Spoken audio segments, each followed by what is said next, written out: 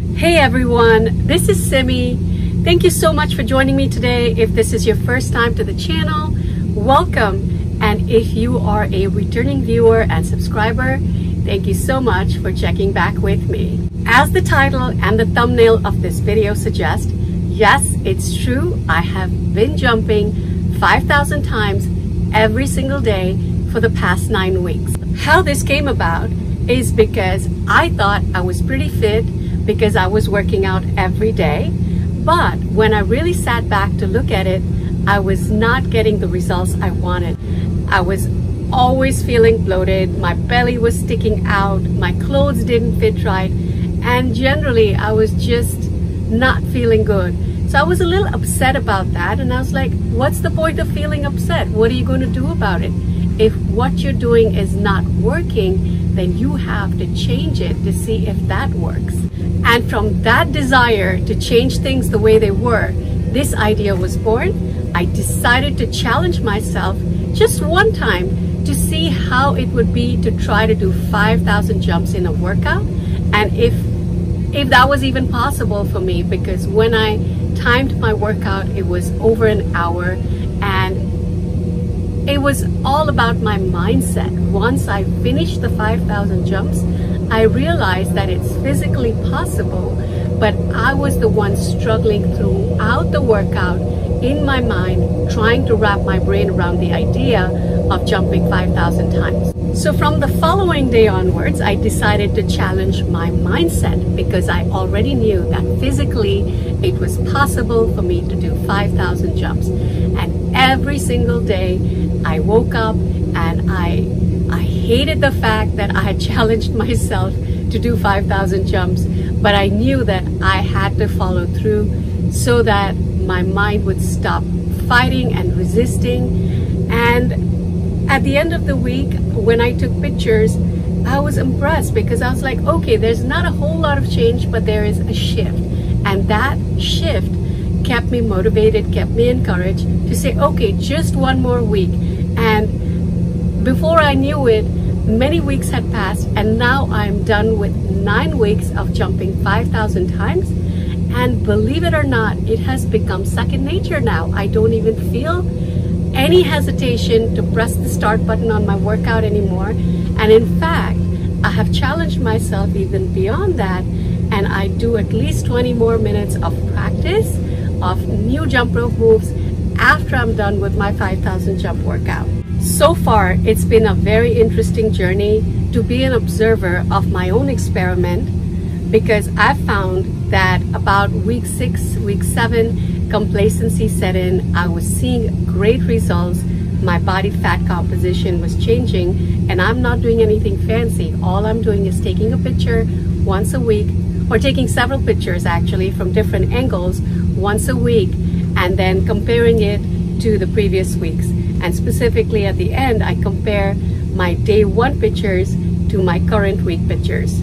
So like I was saying, at the end of week 6 and all of week 7, I started slipping. My old ways of thinking started to creep back into my mindset. And I told myself, it's okay, you deserve a dessert. And then that one dessert became 2 desserts a day. Then that 2 desserts a day became desserts every day. And when I took my picture at the end of week 7, I was shocked to see that in just 1 week, I was almost back to where I had started, even though I was exercising. And that was enough proof for me to believe in what people have always been saying, that diet and exercise go hand in hand. You cannot out-exercise a bad diet. So I decided to mend my ways and do a quick turnaround and got back on track. And I was thrilled that at the end of week 8, I was looking better already, and I had started to reverse the damage that I had done to myself in week 6 and week 7. And I can tell you firsthand that there's nothing exciting about sticking to a routine. Boredom does set in, and that is when you have to dig deeper and reach for that self-discipline that got you to that point in the first place where you started to make the shift.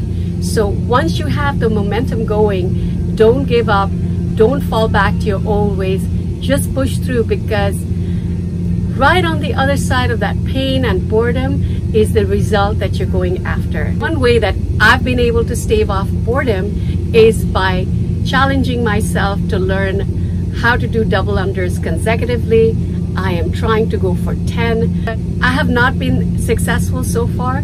I've reached 7, but that's what is exciting about setting yourself a challenge and a goal. When you reach that goal, then you find a new goal. You don't just say, okay, I did it, now what? You challenge yourself to greater heights, to things that you thought were impossible, all the while keeping the belief that if you work hard, if you go for it every single day, you're gonna get it. Regardless of how much time it takes, you just keep pushing through and you make it happen. All too often, we reason why things can't happen for us, we justify why they're impossible, and at the end of it, we make excuses, and we don't even start on the idea that got us excited in the first place.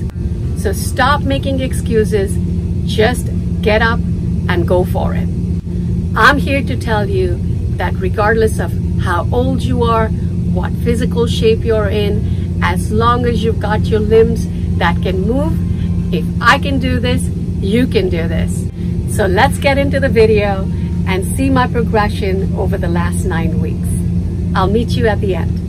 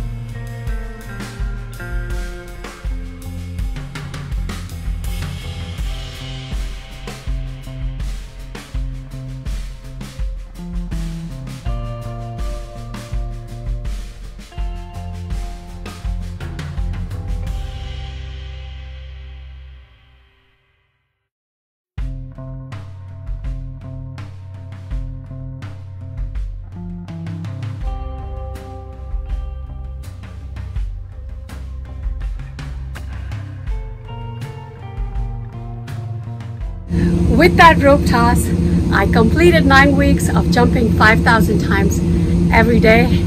I'm a hot, sweaty mess, but it's a great feeling. I hope you got some inspiration out of this video that success or change doesn't happen overnight.